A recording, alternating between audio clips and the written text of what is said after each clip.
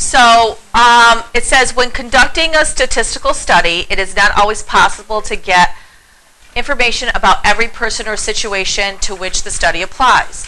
Whenever a sample is being taken, it's vital to be fair. In other words, the sample reflects the overall population. So if I said, okay, well, I'm going to take a survey of kids for ESM Day on what they want to do. Okay, first of all, if I said I'm going to survey everybody in this building, that's something that's called a population standard deviation. Okay, that means I'm talking about, I'm going to ask everybody's opinion, and everybody's going to get a vote on what they want to do. Okay, that's not always possible for someone to read through 2,000 kids' responses and look at everybody. So instead of doing that, they're like, okay, well, we'll just pick 2 kids out of this class, 2 kids out of this class, and 2 kids out of the class down the hall. Okay, and 2 kids out of every class. That is a fair sample, because I said I'm going to take 2 kids out of every class, and I'm going to get their opinions. Now, if I said, well, I'm only going to take the kids in the math department or the kids down at phys ed, you're not going to get a fair sample, because you're not going to hit every single different type of kid in the building. All right? So that's called a bias sample. For example, if I said, there's a lot of things that we can refer to, but I want to figure out what the best toothpaste is in the country. Okay? And they always say the #1 recommended toothpaste by dentists is Colgate. We surveyed all these dentists. Okay? But maybe all the dentists surveyed got free Colgate toothpaste to hand out to their clients. Don't you, when you go to the dentist, don't you get a little box of Colgate toothpaste? So of course those dentists are going to say, yeah, we like Colgate. They give us free stuff, right? Is it the best toothpaste? Maybe, maybe not. Who knows? Okay. So statistics, so that would be called a biased sample. Another example is if we wanted to, like say Conjo, who owns Destiny, say he wants to add a new store to the mall. Okay. And he says, well, like some of these stores in the mall have gone out of business. One of them was like BCBG, Revolutions. BCBG was a high-end kind of like young person store, and they were really expensive. It's like a designer, like Tommy Hilfiger, but like even higher than that.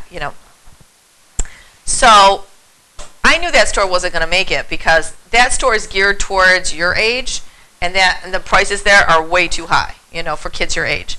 Like me as a mom, I'm not going to go in there and spend that kind of money on my child. And it's not like we have a lot of wealthy teenagers walking around this area. Now, do we have wealthy people in this area? Yes. Do we have wealthy people coming down from Canada? Yes. From New York City? Yes. And they do buy some of that stuff. But more of those people buy their designer stuff in like Coach, Marc Jacobs, some of the older stores, BCBG is a little too young for this area, I think. It's not like if they were in New York City, yes, they do great. So if I were to survey what I'm going to put in that new spot, okay, if he says, okay, well, I'm going to put some survey people outside of Dick's Sporting Goods, and I'm going to survey them when they come out. I'm going to give them the survey and give them a coupon if they do the survey, right? Is that a fair sample of people? No, because those people are probably sports-minded, and they probably want another sports or sneaker store in the mall. We have way too many sneaker stores in the mall, I think, but my kids don't, right? Right? That's one of the things you guys like, is to go buy sneakers, right? Most teenagers. But if instead of putting the survey person outside of Dick's, maybe they should go to like stand outside of Macy's or stand outside of Five Below, because everybody goes to those stores, not just a specific type of person, right? Or maybe stand outside of Wegmans, right, and do a little survey outside of Wegmans, because everybody has to eat, right? Everybody has to go to the grocery store, right? So they'll get a more fair sample from standing outside of those stores, okay? They could give them a coupon for Wegmans. Well, no, usually like in the mall, they'll give you like a free ticket to like ride the carousel or something like that. They don't usually give you, or they'll give you just a specific, maybe a free pretzel or something like that. Oh, I can go for free things. All right, so this is what this example is talking about. It says, determine which television programs are the most popular in a large city. A poll is conducted by selecting a sample of people at random and interviewing them. Outside which of the following locations would the interviewer be most likely to find a fair sample? Explain your choice and why the others are inappropriate. So what would be the best choice here? Grocery store. And so we have to say why. So I'm going to kind of box it in. And you guys are not used to doing this by saying why is my answer right and why are the other ones wrong, basically is what they're asking. So I would say a grocery store because you get a wide range of ages and incomes.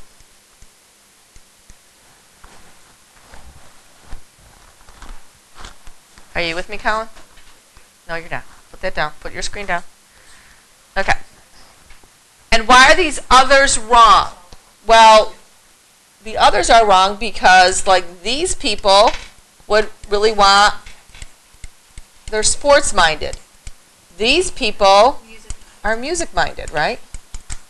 Now, a comedy club, what's inappropriate about a comedy club is that you don't get all the ages. Can you be in a comedy club at your age?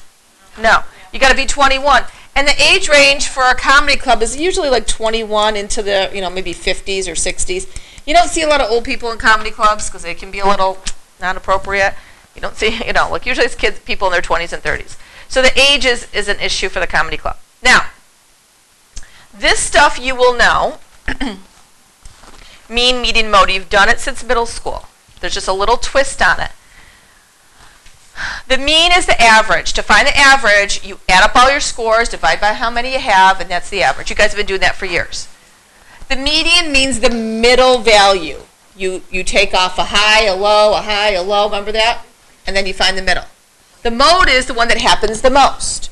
Now for mode, if they ask you, like, when will you use mode, is if you talk about something that's not number-based. If I were to survey people about their favorite sports team, or if I were to survey people about their favorite color or their favorite music person or their favorite internet star, that's all things that are not number-based. And those things would be, you talk about the mode. Most people like the New York Yankees. Most people like the Boston Red Sox, whatever. Okay.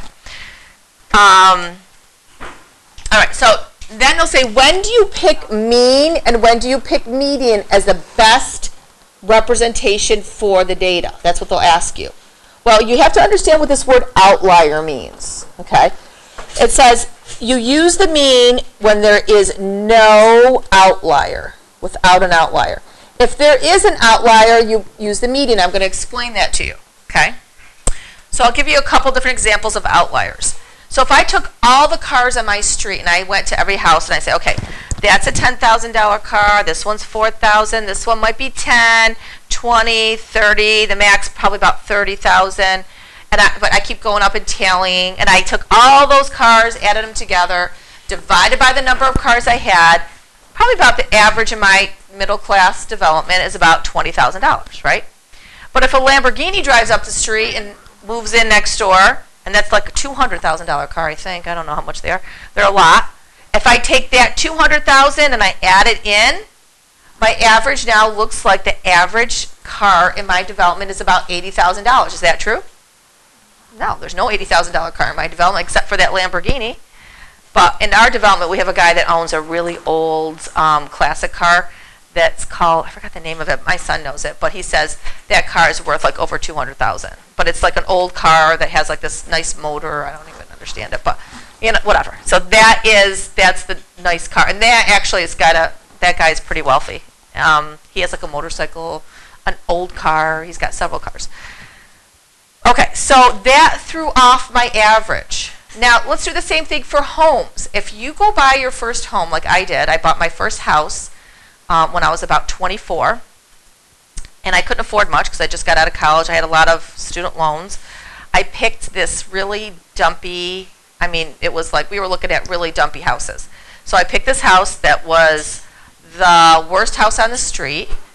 It was falling apart. People were dumping their garbage in the back.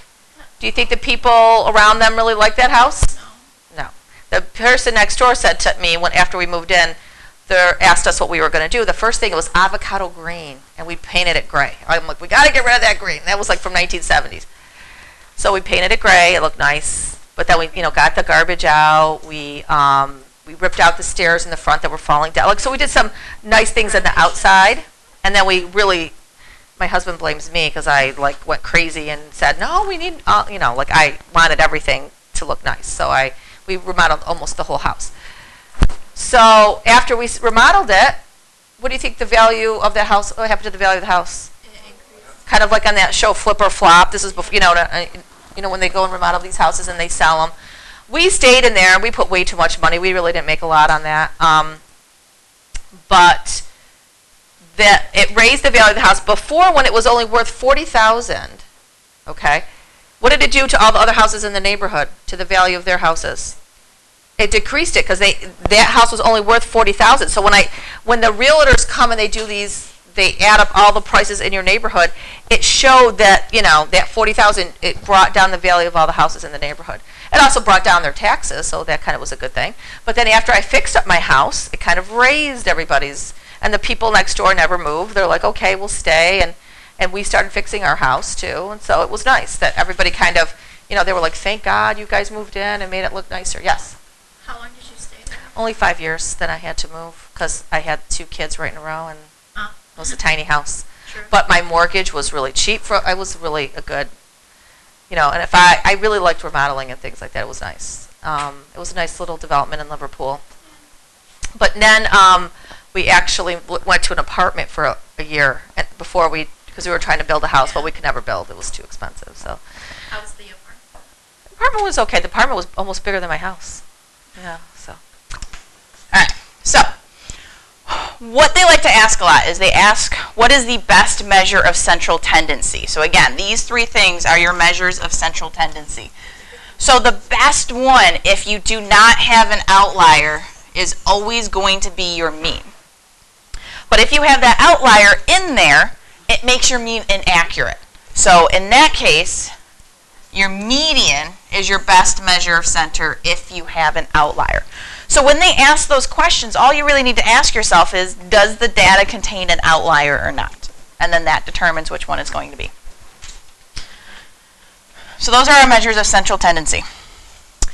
We also have measures of spread and variation. Now variation, they also use that to determine diversity. Is there diversity within the numbers? That kind of stuff. So we'll see some examples with that. But 2 data sets can have the same exact mean, but they can look radically different depending on how varied the numbers are. So the numbers can all be really, really, really close together and give you a mean. Or you can have numbers really, really far spread apart, but they will still give you that same exact mean. So the spread of the distribution refers to the variability. How much does it changes? If observations cover a wide range, the spread is going to be larger. If they are clustered around a single value, then your spread is said to be smaller because they're all closer together. So some values we look at when we're trying to determine our spread and our variation would be your range, which is just your high value minus your low value, so that tells you how far apart your numbers are. We look to see if there's any outliers in there, because again, that changes your spread because it makes it larger usually. And then we also look at your standard deviation. So that one's a brand new term, our standard deviation. That shows us how far a point is from the mean. So you find your mean, and let's say your standard deviation is 5. That means you're 5 points away from that mean when you have a standard deviation of 5. This part's important here. The larger the standard deviation, the greater the variation within your data set. Because if the standard deviation is large, that means your numbers are really, really far apart. So there's going to be a lot of variety in your numbers, a lot of diversity also, as they say. If you have a small standard deviation, all your numbers are really, really close together, so then you're not going to have a lot of variation in there. So here are some picture representations to kind of show our standard deviation. They like to use this little curve here a lot. So our mean is right here in the middle.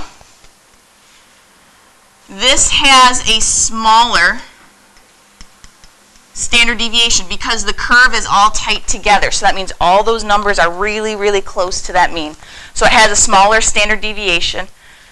It also has less variability, as it says right up here. Less variable, because the numbers are all so close. This one over here has more because see how it's a smaller curve, it doesn't go up as high and the numbers are spread out, it's a little bit wider. So that means it has a larger standard deviation. Because those numbers are going to be spread out more. Now when it comes to our standard deviation, we have two kinds of standard deviations that we deal with. First one is your population standard deviation, which is that little symbol right there. That's a Greek letter. It looks like an O with a little bit of a line attached to it. We call it sigma. Yeah. So you use your population standard deviation if you are actually getting your data from the entire population. So with her ESM day example that Mrs. Lorenzo was talking about, if you actually surveyed every single person in the building, that means you're hearing from the whole population, you would use your population standard deviation. The majority of the time, however, we use our sample standard deviation because it's really difficult to get the entire population. So if you don't have everybody, you're going to be looking at the sample standard deviation because that means you just have a sample of your population.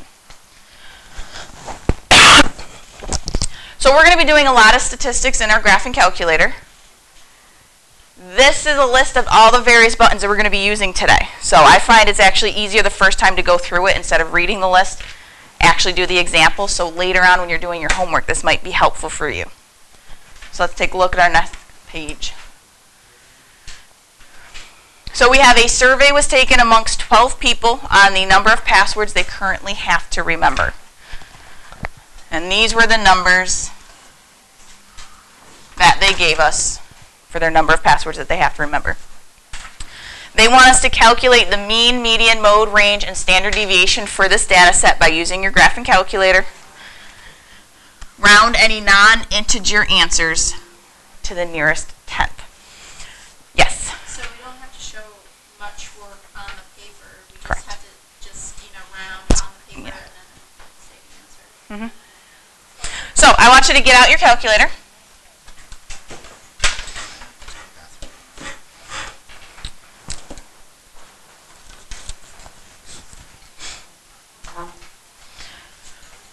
So we are going to be using this button right here. It says stat. We're going to be using that button a lot this unit. So we're going to enter information. So we're going to go to stat and we want to go to edit. So select it so that you see these lists. So if you have numbers in your list already, which a lot of you, if you're using one of my calculators, you probably do, what you want to do is you want to arrow up so that the L1 is highlighted up on the top. Push the clear button and then the down arrow and it will get rid of all those numbers for you. Never, ever hit delete. Always clear. You want to clear your list out, so you're always pushing that clear button. So once that is cleared out, start typing in your numbers. So we've got a 0, so I'm going to hit 0, and then enter, and then I've got 3 1s. So I type my 1 in there 3 times. I've got 2 2s, so 2, 2, and then 4 3s, 1, 2, 3, 4, a 4, and a 6, 4, and a 6. So each number has its own spot in the list, and you're all in there. If you highlight your last number right down here, it should say how many you're supposed to have. This has 12 in there. If I look at my problem, they told me that they surveyed 12 people, so that means I got all my numbers right. You got to make sure you have all of them typed in, otherwise your answers aren't going to come out right. So are we all at this point where all of our 12 numbers are typed in? Yes. Okay. It took me a second because I messed Okay, well, let's keep going.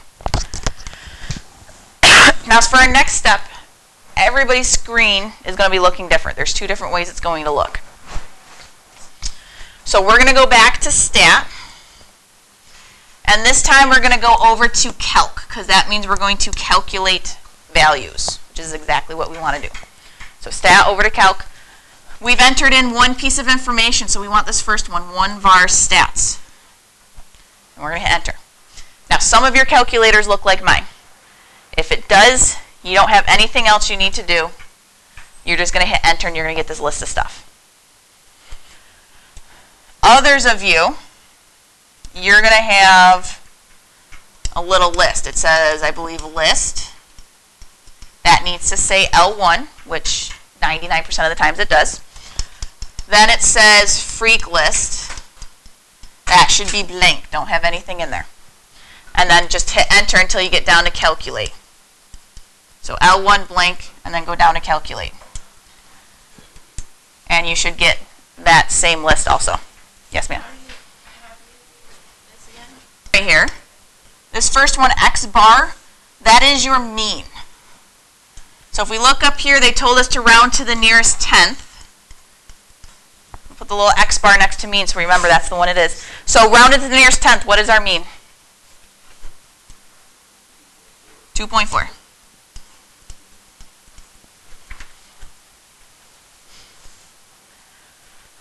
So now, we got a little arrow here. This tells us we have more information. So let's scroll down. Wait, are they not supposed to be the same thing? They should be exactly the same. You typed in the same numbers as me. Did you put it at 0? MED right here, this is your median. So our median is 2.5. The calculator doesn't tell you your mode. You just have to look at your data set. What number was there the most? 3. 3 was up there 4 times, so 3 was our mode.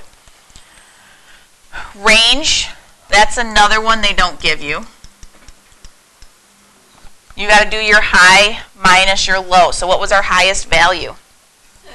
And then our lowest? So 6 minus 0 means we have a range of 6. The other thing though, your calculator does tell you, here's my max, here's my min. So if your data is not in order, it will pick those two out for you so you don't have to search around for them. And then our last one, standard deviation.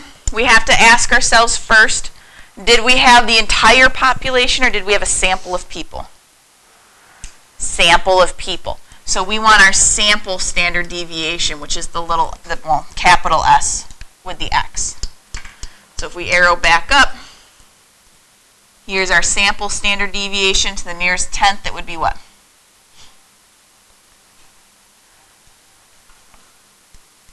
.6. So then they ask us which measure of center would be best to describe this data set and why. So we have to ask ourselves, was there an outlier in our data set? Was there a number that was really, really far removed from the rest of them? Aaron? That's not really far away though. That's only 2 away from the 4.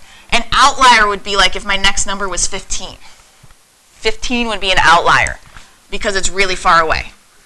But we didn't have that. All those numbers were really close together. So this one does not have an outlier. So since there's no outlier, our best measure of center is your mean. And the reason being is because there is no outlier.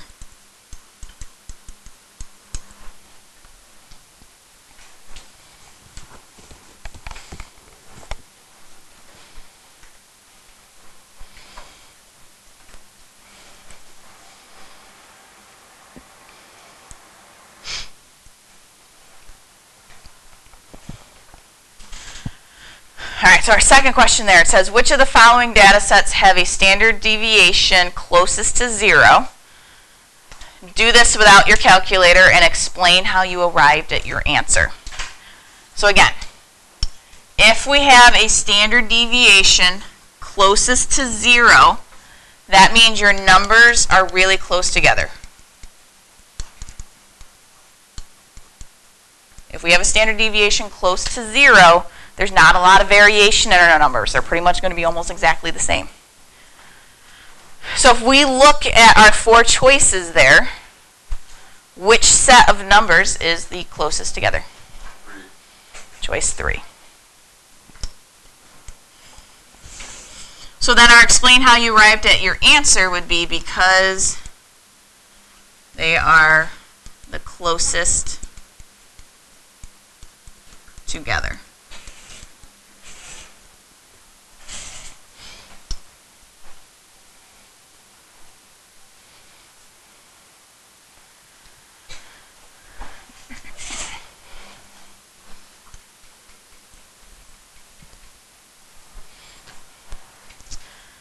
All right, 3, a marketing company is trying to determine how much diversity there is in the age of people who drink their different soft drinks. So they take a sample of people and ask them which soda they prefer. For the 2 sodas, the age of those people who preferred them is given below. So we got our soda A and we got our soda B. So first, they want us to explain why standard deviation is a better measure of the diversity in the age than the mean. Does anybody think they know? Johnny? No. No, that's not why standard deviation would be the one that we want to use. The mean tells us the what?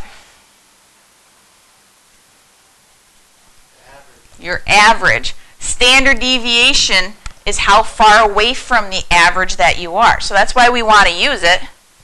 The standard deviation tells us how far apart the numbers are.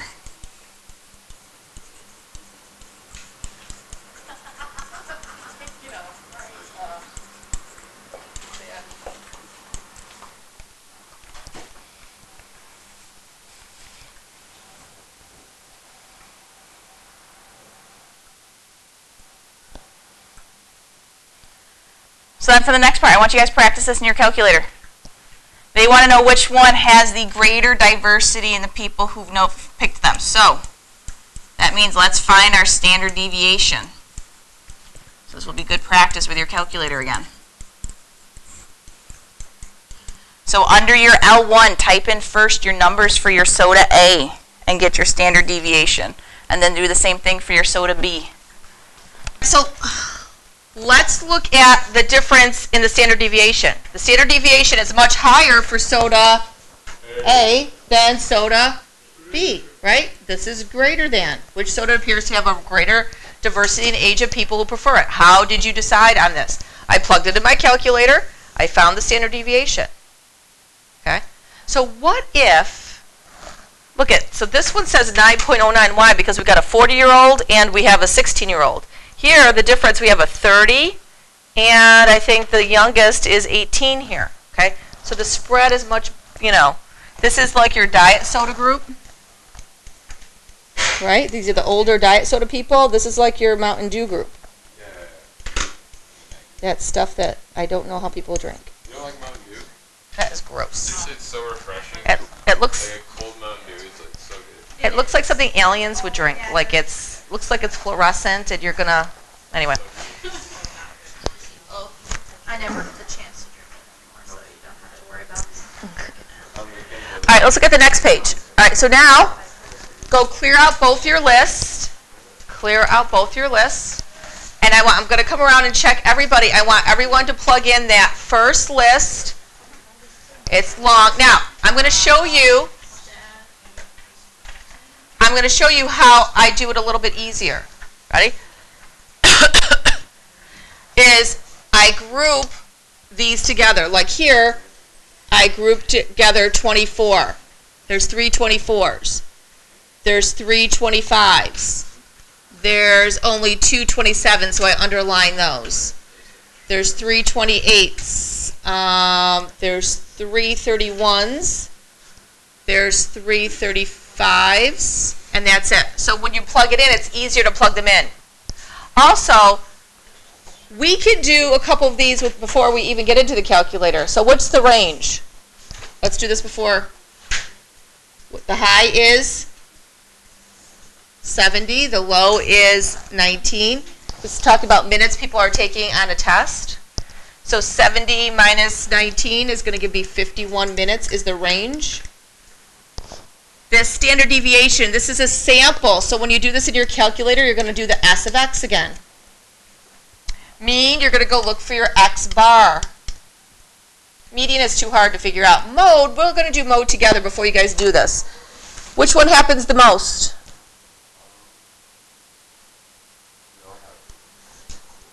See those ones that I blocked in?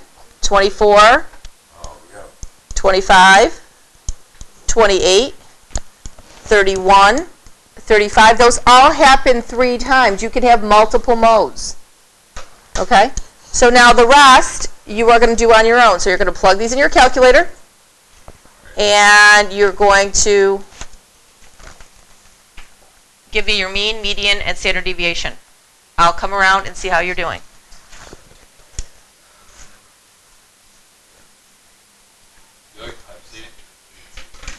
Was it? Did I stop it? I didn't stop it, did I? Is this one here? So it looks like the people got that the median was 28.5. Is that right? How about the mean? What was the mean? The first one? 30.5. And how about the standard deviation? 9.72. Is that a high or low standard deviation? I got 17. 0.17. Oh, sorry, I didn't hear. 9.17, okay. 9.17. Now, is this a high or low standard deviation? 9 is kind of a large number, right? We're 9 from the middle. That's what standard deviation means. What does that say? Now, do we have an outlier here? That's a large. It says large. It's a large number. Sorry.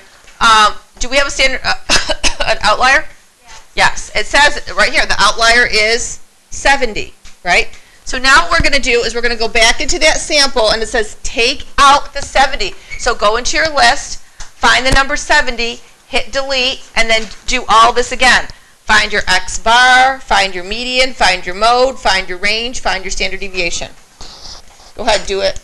It should take you only a second to do. Go into your list, delete the number 70. You never plugged your list in.